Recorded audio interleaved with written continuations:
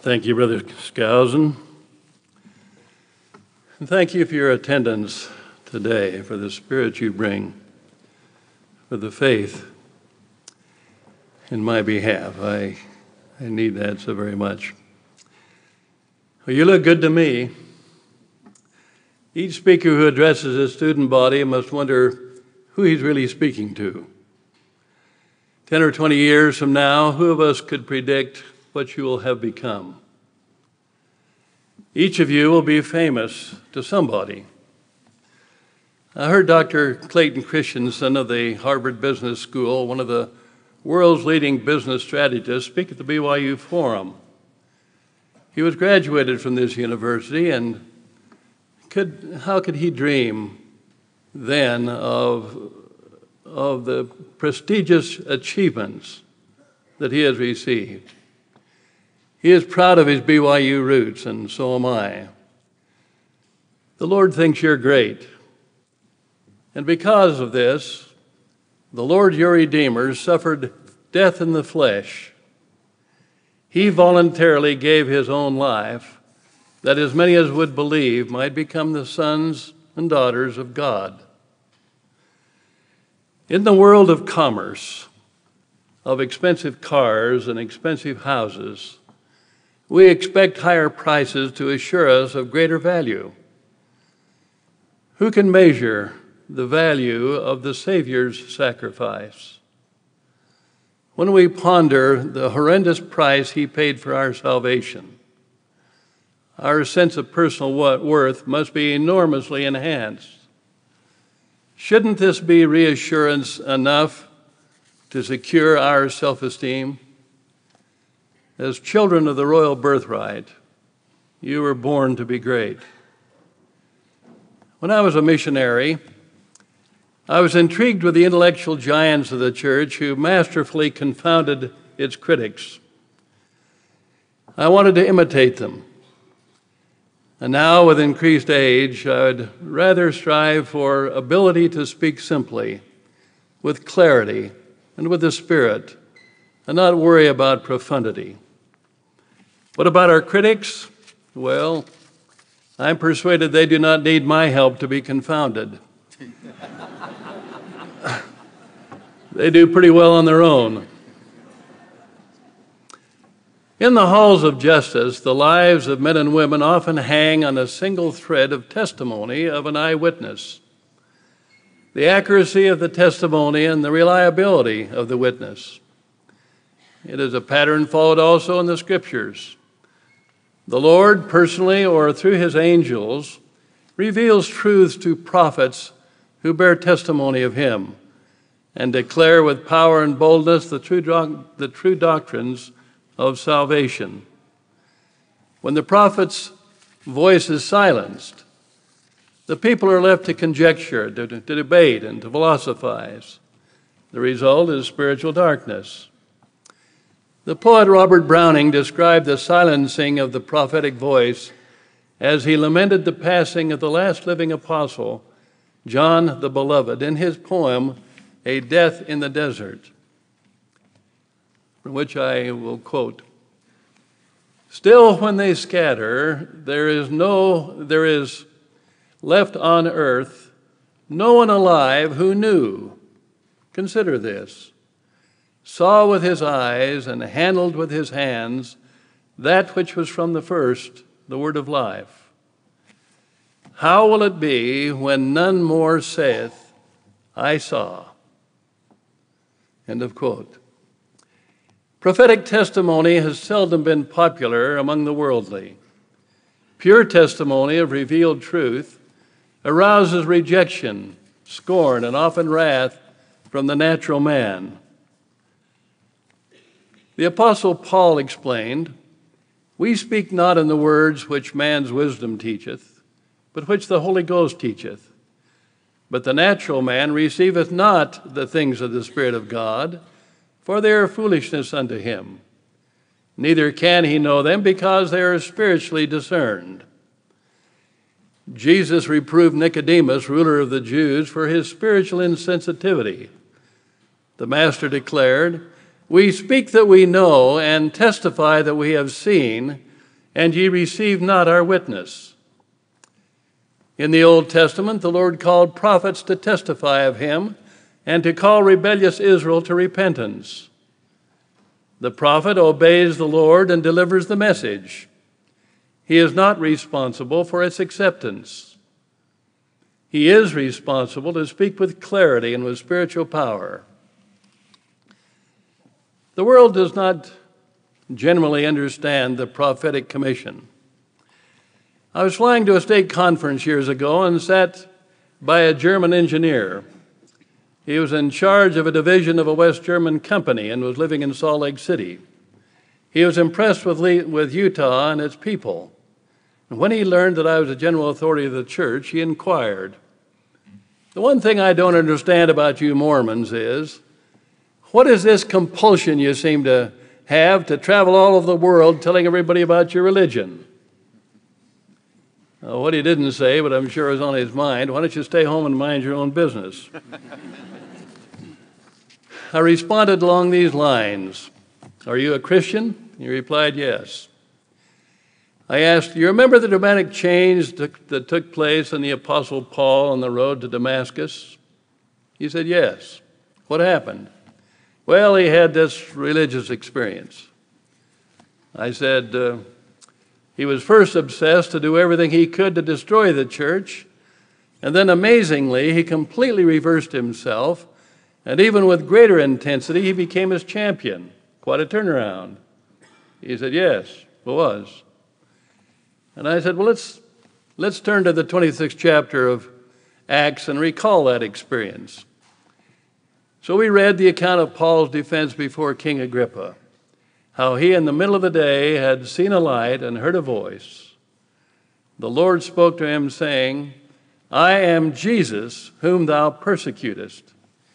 But rise and stand on thy feet, for I have appeared unto thee for this purpose, to make thee a minister and a witness, both of these things which thou hast seen, and of those things in which I will appear unto thee, delivering thee from the people and from the Gentiles, to open their eyes and to turn them from darkness to light and from the power of Satan unto God, that ye may receive forgiveness of sins and an inheritance among them which are sanctified by faith which is in me."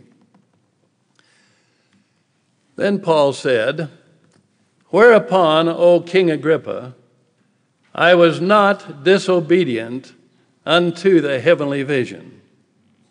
I asked, for all practical purposes, did Paul have a viable alternative but to accept the commission he had received from the Lord? The German said no. I continued, "A similar commission has been given in our day. Let's move the scene ahead some 1,800 years. A young boy is confused by the conflicting claims of the churches of his day. He pondered his dilemma. He read a simple solution in the Epistle of James. "If any of you lack wisdom, let him ask of God, that giveth to all men liberally, and upbraideth not, and it shall be given him." He accepted the invitation.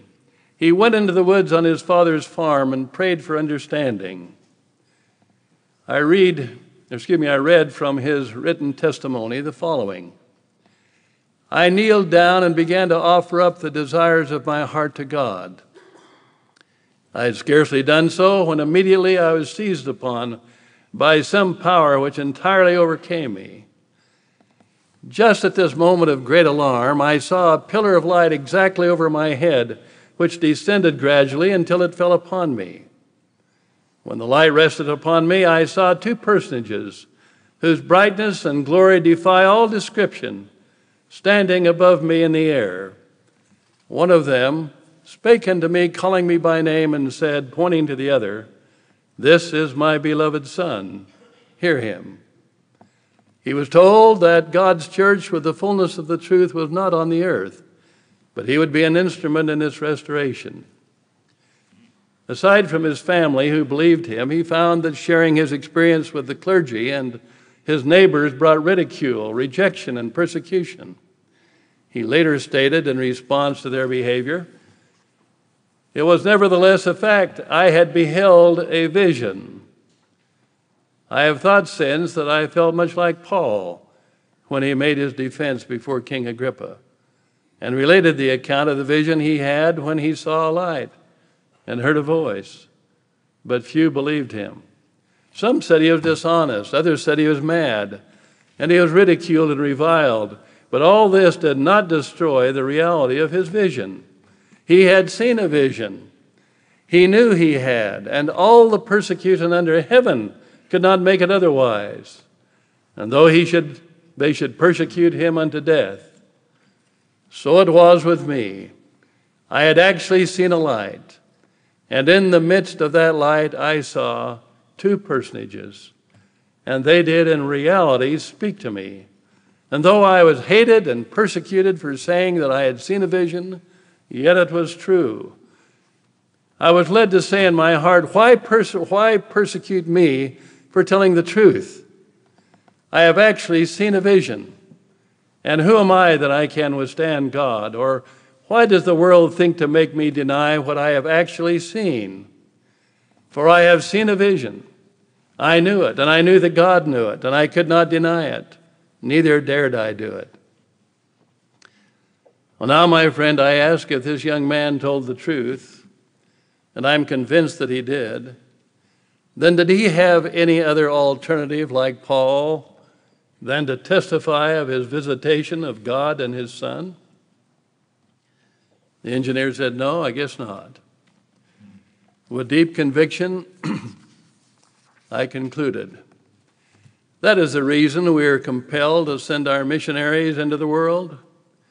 We are convinced that through Joseph Smith, the restoration of the kingdom of God has occurred. The heavens have been reopened. Divine authority has been bestowed, and the doctrines and ordinances of salvation are again restored. The plane landed, and we went our separate ways. Joseph Smith, voice of Latter-day Kingdom of God, was foreordained to be a new witness for Christ and our Father. Once again, a living prophet revealed the powers of heaven and confirmed to the world the truth about God and his Son. At that young age, he was the world's greatest living authority on their true nature. He answered the denials of atheism, the doubts of agnosticism, and unraveled the so-called mystery of the Holy Trinity. He saw, and he declared with simple certitude what he saw. Believing man has reasoned that the majesty and order of the universe give strong evidence of the reality of God. But that merely demonstrates that an organized intelligence is in control. But who is it?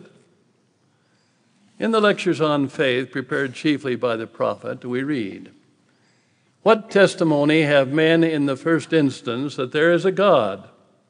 Answer, human testimony, and human testimony only. Compare or contrast the council debates of Nicaea that produced the creedal definition of the Godhead in 325 AD with the simple declarations of Joseph the prophet in 1832. And now, after the many testimonies which have been given of him, this is the testimony, last of all, which we give of him, that he lives. For we saw him, even on the right hand of God. And later in 1843, the prophet wrote, the Father has a body of flesh and bones, as tangible as man's. The Son also. But the Holy Ghost has not a body of flesh and bones, but is a personage of spirit. Were it not so, the Holy Ghost could not dwell in us. It is our knowledge and testimony of him that draws us heavenward. Pure testimony of him, born of the Spirit, is the power to change the human heart. Alma demonstrated this when he spearheaded the Nephite Reformation. Another example comes from the ministry of the prophet Joseph Smith. In 1833, the prophet accompanied Freeman Nickerson to Canada to visit his sons, Freeman and Moses. They were received rudely by young Freeman. He said, "Father, I had just about as soon you brought into my home a nest of scorpions and turned them loose on us. I know all about Joe Smith. The papers are full of him and his works, and I want none of either. But I'll receive him for your sake."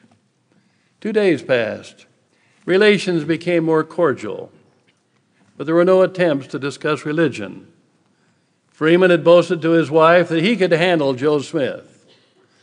On the evening of the second day, Freeman invited everyone to the living room. He threw the family Bible on the table and said, "There, now go to it." The prophet did not go to the Bible. Instead, he related his own dramatic experiences, told with utmost simplicity, but with great earnestness. Freeman apologized for his rudeness. Before the prophet left town, 14 people, including the Nickerson brothers, were baptized by the prophet. Personal testimony has long been the power of our missionary success. Elder Porter of the 70s shared an article written by a Protestant minister to help their church members combat the Mormon missionaries. He wrote, and I quote, "Mormons teach that every individual can directly receive divine revelation. In fact, this is the Mormon method for distinguishing truth from error. Mormon missionaries teach non-Mormons that in order to know whether or not the Mormon teachings are true, people should pray to God to send revelation directly and personally to them. God will send the Holy Spirit to speak directly to their heart. The importance of this concept," he said, "cannot be overemphasized because it is the very means by which Mormons are convinced Mormonism is true. And though they have heard facts that support the truth of Mormonism, and though the doctrines are reasonable, Mormons do not believe primarily for these reasons. Rather, they believe because they are convinced that God himself has personally told them Mormonism is true. This is why few Mormons will reject Mormonism simply if they are shown contradictions between the Bible and Mormonism. They conclude the Bible must be in error. It's been changed through the years and so on. It cannot be Mormonism is wrong because they know God has told them it's true. This is the taproot of Mormonism, the source from which all Mormonism flows. It is the foundation of the structure of Mormonism. Destroy it, and Mormonism fails." End of quote. Now, there are other significant ways in which we bear witness. It is stated that it isn't fair for society to judge the whole church and the truth of its doctrine by questionable acts of one member. Well, that's true in a sense, but taken as a whole, we as a people reflect a composite representation, the fruit of Mormonism. We cannot escape this responsibility. Our actions may be the only chance someone has in forming an opinion about the church and its people.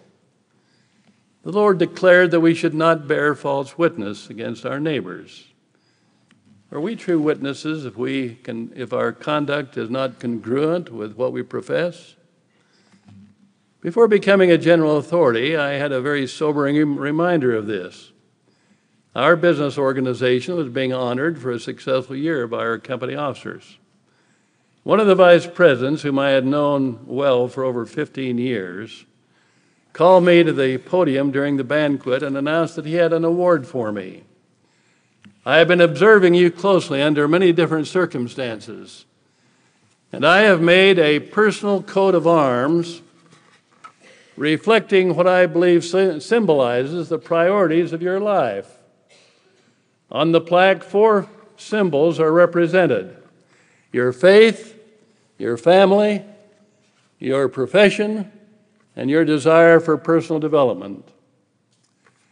Well, I was honored and humbled to receive the award, but I was also subdued by the thought that someone was silently observing and evaluating my conduct against my known beliefs. Now, I tell you this not to impress you with my award, but to remind us all that we don't know who's watching and judging us as a witness for what we are and who we are. Our prophet is concerned with spiritual drift in the church today. In an effort to be tolerant and and respectful of the rights and the behavior of others, we must guard against being enticed to the incompatible cultures of the world. I fear an eclipse of virtues is occurring for the undiscerning. I remember as a boy, my parents taught me the clear difference between the standards of the world on one hand and the standards of the church on the other. Each was different and should be separate. When an eclipse of virtues occur, the two, like the sun and the moon, overlap each other, neither being clearly distinguishable, the sun losing its brilliance. Elder Neil Maxwell wisely observed, the moment of greatest danger is when there is so little light that darkness seems normal. We must remember that it isn't necessary for Satan to extinguish light if he can simply keep it dim. End of quotation. We are called to be witnesses of light. As relating to those who are not of the faith, the Savior counseled the Nephite church, hold up your light that it may shine unto the world. Behold, I am the light which you should hold up. We covenant each Sunday to do this, don't we? We covenant with Heavenly Father that we're willing to take upon ourselves the name of His Son and always remember Him and keep His commandments which He has given us. The way we dress, the way we act, the way we treat our neighbor reflects intentionally or unintentionally how we feel about the Savior. Our behavior attests to what we feel most deeply in our hearts. Every day we see the impact of unintended consequences in our behavior. When I was teaching early morning seminary, a lovely, attractive girl complained the boys were becoming too aggressive, making unwelcome advances. Her dress was too often immodest and accentuated her girlish figure. I suggested that she was undoubtedly sending the boys the wrong signal. Her dress did not reflect her true standards. We must project virtue if virtuous we are. God expects us to be as we seem. Peter admonishes us to have our conduct honest among the Gentiles, that whereas they speak against us as evildoers, they may, by our good works, which they shall behold, glorify God in the day of visitation. In these days of exaggerated claims and unfulfilled expectations, where so many fail to deliver as promised, we must be true. Latter-day Saints must combine integrity and competence consistent with gospel principles. What great opportunities lie ahead to those who do. When you are graduated from BYU, your employer will expect that your integrity will not be compromised, that you will give your best efforts to excel, that you'll be trustworthy and loyal to your employer. There's so much shoddy performance in our society, too few craftsmen, too few professionals, too few problem solvers, too few who realize that their work is their signature, their witness. The story is told of an ancient craftsman, a maker of fine doors. He is hired by the king to make two great doors to guard the entrance to the city. After he had hung the doors, there was a celebration in his honor. He did not attend. The citizens didn't understand. This was his moment of glory. They also noticed that his signature did not appear on the doors, most unusual. Later, when the king gave him generous payment, he asked the artisan why he had not signed his name on the doors. He replied, My work is my signature. Moments of glory are just that, only moments. It is one's work that lives on forever in the lives of others. Brothers and sisters, the weight of discipleship can be heavy. It has always been so. We're called to be a Zion people, peculiar in righteousness, to leave the world, to be separate. Let us not be ashamed of our singularity. Let us celebrate the dignity of difference in our standards of behavior. We agree with the Protestant minister's assessment. The strength of the church is the testimony of individual members and its prophets. It is the taproot of Mormonism. May I, in meekness and humility, leave my personal testimony, born of prayer and study and the affirmation of the Holy Ghost. I know that God, our Father, lives. I know that His Son, Jesus Christ, is our Savior, our Lord, and our Redeemer. I know that His church has been established on the earth with full power and authority to bring salvation to the world through ordinances of the holy priesthood, the blessings of the gospel through our missionary service, and through the committed and dedicated lives of its members, the disciples who are true witnesses for Christ, will ever stand as a beacon to the world that God has once again spoken to the earth. In the name of Jesus Christ, amen. Amen.